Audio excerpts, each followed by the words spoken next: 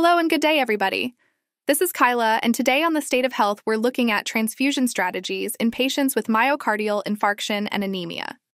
Before we get started, if you have been finding value in our State of Health videos, consider joining the Med School member community today. As a member, you'll get early exclusive access to more semi-monthly State of Health videos, more case report posts, and priority replies to your comments.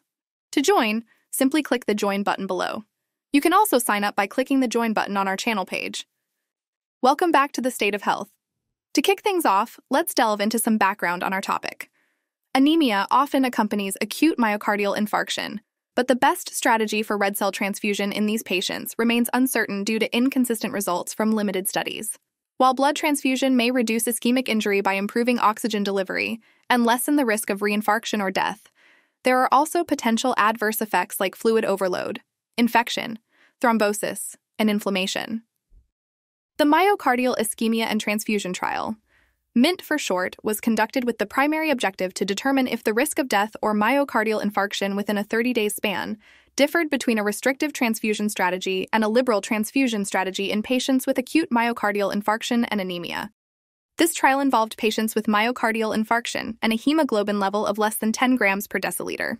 They were randomly assigned to either a restrictive transfusion strategy, with a hemoglobin cutoff for transfusion of 7 or 8 grams per deciliter, or a liberal transfusion strategy with a hemoglobin cutoff of less than 10 grams per deciliter. The primary outcome was a combination of myocardial infarction or death at 30 days. The results of the study showed that a total of 3,504 patients were included in the primary analysis. The average number of red cell units transfused was 0.7 in the restrictive strategy group and 2.5 in the liberal strategy group. The mean hemoglobin level was 1.3 to 1.6 grams per deciliter, lower in the restrictive strategy group than in the liberal strategy group on days 1 to 3 after randomization. Now, when examining the primary outcome, that is myocardial infarction or death at 30 days, it occurred in 16.9% of patients in the restrictive strategy group and in 14.5% of patients in the liberal strategy group. Death occurred in 9.9% of the patients with the restrictive strategy and in 8.3% of the patients with the liberal strategy. Meanwhile, myocardial infarction occurred in 8.5% and 7.2% of the patients, respectively. So what's the bottom line here?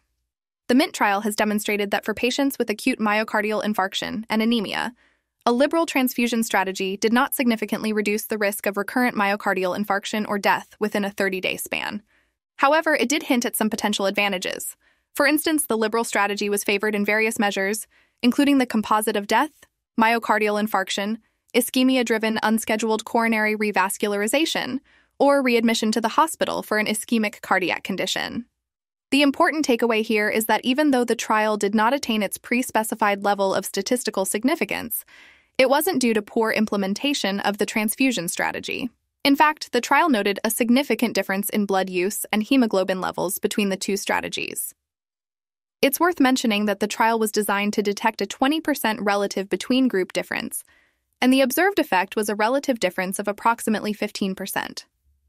This smaller-than-expected difference might be attributed to the wide range of patients enrolled in the trial, introducing more variety in treatment effects than initially anticipated. It's also crucial to acknowledge the strength of this trial. Its design was pragmatic, and with minimal exclusions, it successfully enrolled a diverse group of older patients with a variety of diagnoses and coexisting illnesses. The trial's transfusion protocols were straightforward and closely mirrored clinical practice in various settings. The results of this trial are highly relevant to clinical practice and offer valuable insight into the decision-making process around blood transfusions for patients with acute myocardial infarction and anemia. However, the liberal transfusion strategy did not significantly reduce the risk of recurrent myocardial infarction or death at 30 days. This observation suggests some benefit of a liberal strategy over a restrictive one, yet to conclusively prove this, further studies are required. The study's findings are vital because they contribute to the ongoing conversation on optimal transfusion strategies for patients with acute myocardial infarction and anemia. They also highlight the need for further research to confirm the potential benefits of the liberal transfusion strategy. This could then have significant implications for clinical practice guidelines and patient outcomes in this area of healthcare. Anyways, friends, that is going to do it for today's State of Health. If you enjoyed this, please do me such a huge favor. Click those like and subscribe buttons, and if you're listening as a podcast, go consider leaving a review or a 5-star rating. Don't forget to check out stateofhealth.care for more relevant medical news and content. Until next time, keep your curiosity piqued and your stethoscope close.